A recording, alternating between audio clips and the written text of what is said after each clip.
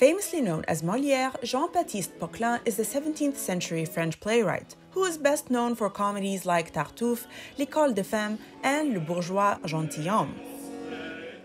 Now, 4 centuries later, and his works are still taking center stage at the French Comédie-Française theatre.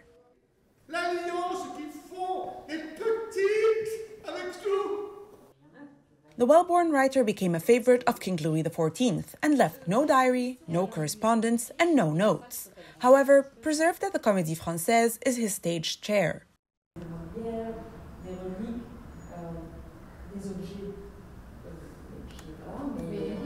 The 3-act comedy Le Malade, imaginaire, or The Hypochondriac, premiered in 1673 in Paris and was the playwright's final play. During the 4th performance, Molière fell ill on stage and died soon after.